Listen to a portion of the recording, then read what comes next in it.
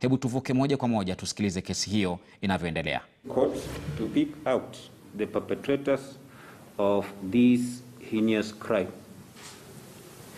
I come to this conclusion because apart from the missteps in the investigations that are violated in this judgment, it also turned out that at the hearing that at least 2 confessions could have been recorded in the course of investigations.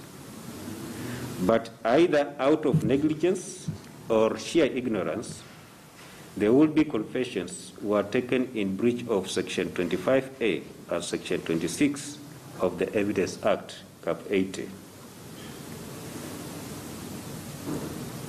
rendering them of no evidential value at all. Having come to this conclusion, it is unnecessary to consider the question whether malice aforethought was proved.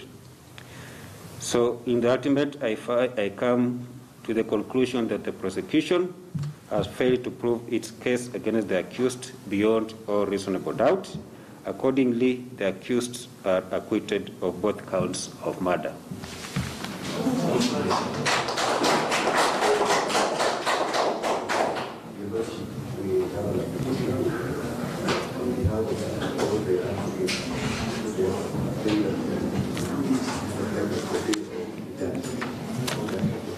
You are going to get a copy of the judgment within the next 30 minutes.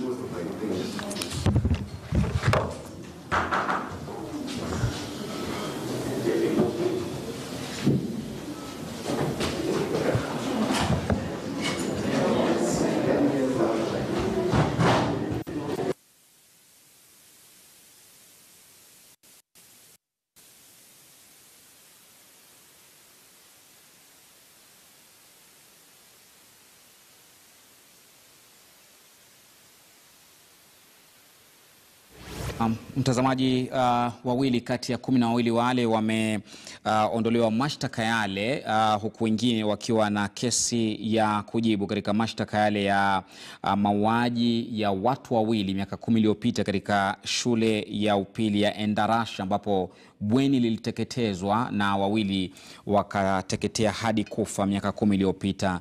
Jaji Jairus Nga kunradhi akitoa hukumu ile